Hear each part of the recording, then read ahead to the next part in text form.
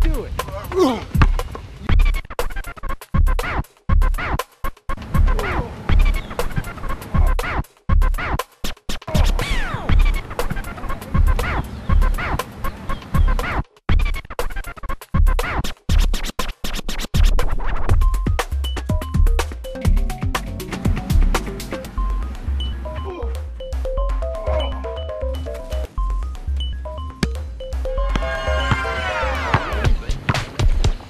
Winning point.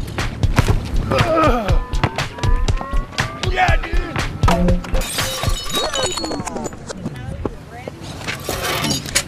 Oh, sorry, brother. I didn't mean to break the plate. Oh, that's all right.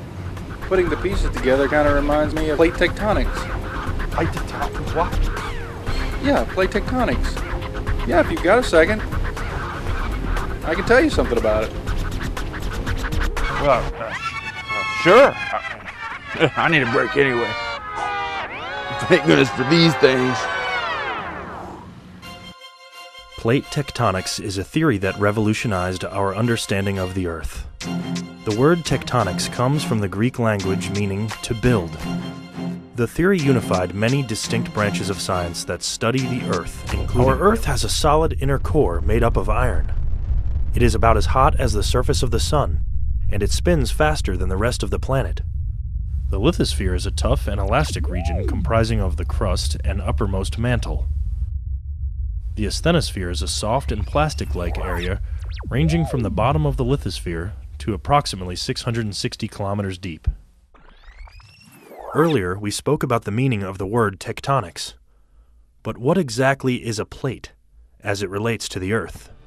The most basic explanation of a plate is a piece of the crust containing either a continent or ocean. The Earth's surface is built from plates, and currently there are 20 plates that we know about. The main plates are African plate, Antarctic plate. The idea that the continents are not in a fixed position is not new. In fact, scientists have been proposing this idea for over 400 years. It wasn't until 1912 when Alfred Wegener developed the idea into a full theory that he called continental drift.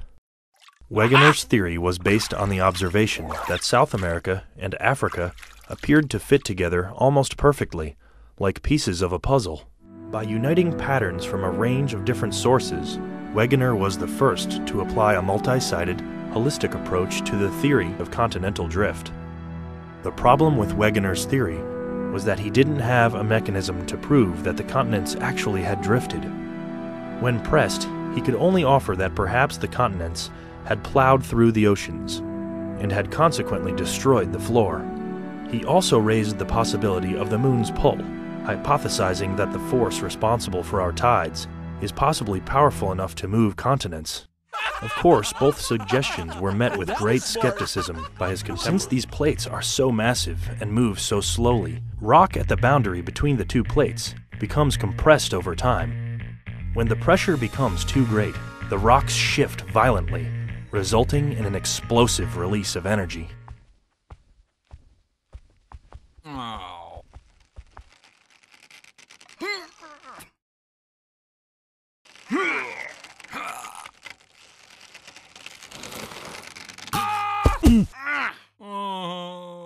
Another destructive wonder of our planet are volcanoes.